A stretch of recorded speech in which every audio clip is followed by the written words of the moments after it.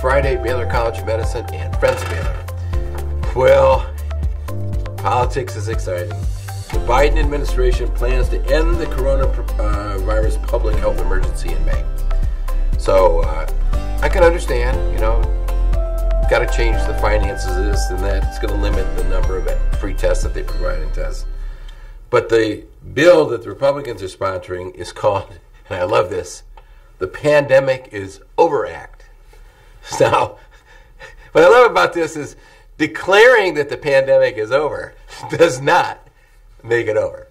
So I understand the political reasons why and the financial reasons why the country has to move up beyond the current stage. But let's not pretend the pandemic is over, because when we start pretending that, then new variants will crop up and come get us. So this is like infectious disease, public health 101. Just go back and remember, we went through this in the beginning, but an endemic infection, or what's endemic, is, belongs, it lives within the country and people, a local region, and so if you have an outbreak, that's a number of cases that are either above the endemic level, or in the case of something like Ebola, just shows up as a case.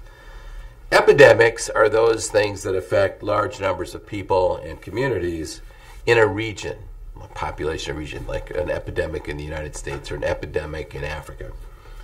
A pandemic is something that spreads to multiple countries and continents. So let's go to the map. I feel like Vanna White here. Let's go to the map. This is a map of current outbreaks of the cases, and I know you all remember this. There's 7 continents. Asia, Africa, Australia, Europe, North America, South America, all still have significant amounts of cases. The only continent not involved still is Antarctica, and I'm sure that the penguins have got something to do with that.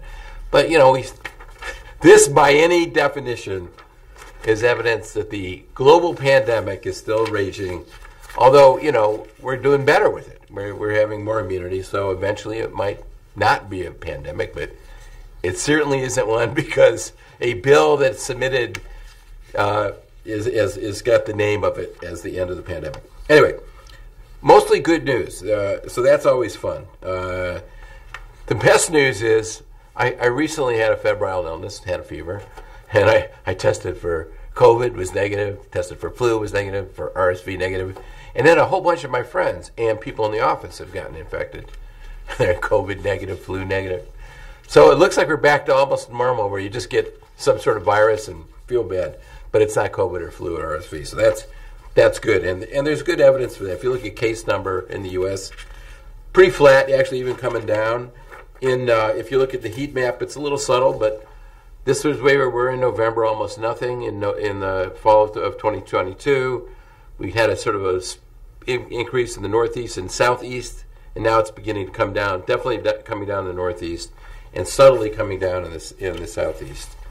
And if you look at number of patients hospitalized, really dropping significantly in overall cases, and also those over the age of 70. Our friends in Dimmitt County are doing great. Again, another week with no admissions. Harris County is a moderate risk, but coming down. So we've had 76 per 100,000, still pretty good, and 10 admissions per 100,000. That's in the moderate range by the CDC definition, but that's all very good. And of course, we love our TMC data because it's the best. Looks like the number of people who are positive has come down. It was, the peak was about 11% a few weeks ago. Now it's down to 7%. Hospitalizations are down, not quite under 100 yet, 125 per day.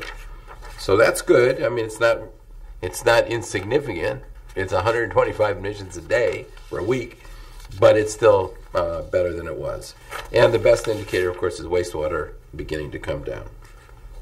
Now, a real interesting phenomenon related to deaths. So if you look at deaths nationally, I've talked about this as a lagging indicator, because people get the disease, if they're really sick, they get hospitalized, and if it's a real problem, they pass away from the disease.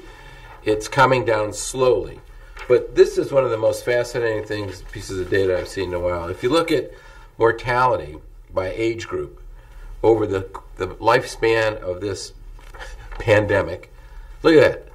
Huge peak with the original Wuhan and Italy strains, or the ones identified in Wuhan and Italy and then came to the U.S., and really in the 70-year-olds, I mean, just tremendous mortality in the beginning. Then with each peak, you could see this huge amount, this peak in mortality, mostly in 65 and over and 75 and over. But with every peak, we had a peak in mortality. So Alpha strain, the Delta, Omicron came, and now, even though these are further variants of Omicron, you can see very low. We haven't really had a big peak.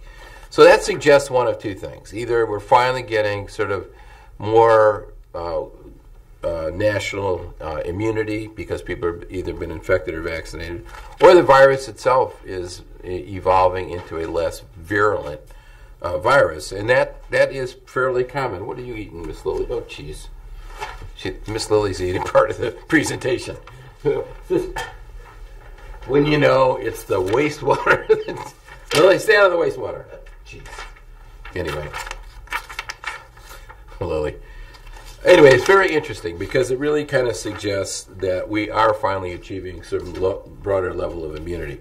So here's a really good example. If you look at the data, 73% of the population over the age of 5 has now gotten at least a primary series of vaccination, and about a third of the population, probably much more than that, but a third of the population that we know of has been infected. So almost 100%, there's a lot of overlap, so it's not 100%, but 95% of the population has either had a vaccine or been infected or both. And so that provides a lot of immunity, which is one of the reasons why I think we're not seeing the mortality values.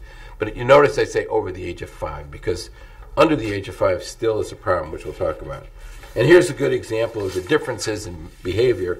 Over the age of 65, most of the people have vaccine-induced immunity, smaller vaccine and infection. Between 18 and 65, mostly it was because they either got infected or infected and vaccinated. So it once again proving that people over the age of 65 are smarter because they got vaccinated. Just saying. There's an advantage to getting older. Apparently, you realize that you got to survive and get vaccinated. But here's the problem. The problem is kids. So worldwide, 50 to 70% of children are still susceptible. These are the susceptible graphs to infection. And so these are areas in the world where kids have not either been infected or vaccinated. And if you look in the U.S., it's really striking. Between the age of 2 and 4, 90% of the kids are unvaccinated. Parents, between the age of 2 and 4, your kids are not getting vaccinated. And under the age of 2, 93% are unvaccinated. So they are tremendously susceptible. Remember, we talked about what fuels ongoing infection. It's who's ever susceptible, and the virus doesn't care what age you are. It cares whether you're a host. So a lot of this is now being driven by kids under the age of 5. Is there evidence for that? Well, look at this. This is a study, National Syndrome Surveillance Program, that looks at who shows up with the respiratory symptoms and who's COVID positive. During the alpha wave, that was all 75-year-olds because we didn't have vaccinations. People that were very susceptible, huge. So most of the time when a 75-year-old showed up with those symptoms of a respiratory illness, it was COVID. If you look now, who is it mostly? Under the age of 2 for Omicron, and look at these peaks for 2 and under. So under the age of 5 still is a big reservoir for susceptible kids. And as long as they're susceptible hosts, the virus will continue to replicate. It's going to happen in susceptible individuals, which are now kids all over the world, and also in places where they haven't been infected. Another piece of good news, though, is that among the folks who've had COVID, the long COVID incidence seems to be declining. So back in June of 2022, 1 in 5 people had symptoms from long COVID, and that has declined to about 10%, so 1 in 10. So it's almost halved, and you can see in general just whether you have symptoms or not, the incidence of long COVID is declining. Again, probably because of the immunity that we're developing. So I want to end out with a bunch of shout-outs this week. First, Dr. Lynn Ziedrich, a professor who works in the field of DNA topology, has been elected to the newest class of fellows of the American Association for the Advancement of Science. So congratulations, Dr. Ziedrich. and our friends in Dimmitt County. We follow anything that's going on in Dimmitt County. I want to congratulate all the students who participated in the Dimmitt County Junior Livestock Show. You know, it's getting to be rodeo season, and the students dedicated a lot of time to raising their animals in preparation for the livestock show. And of course, we're all excited about the rodeo coming up here in Houston. And then, of course, today is National Wear Red Day. This is in support of the American Heart Association's Go Red for Women campaign. Notice I'm wearing my pin. And Lily has her red scarf on. So we're all ready to thank all the physicians and researchers who are trying to solve all the problems of women who get cardiovascular disease. So Lily and I are excited, and we're supporting it all the way. And of course, Louis had a very successful visit to Houston, and Lily had a wonderful time hosting him. So it was really great, and despite the weather, I hope you all have a great weekend, and I can't wait to see you next week.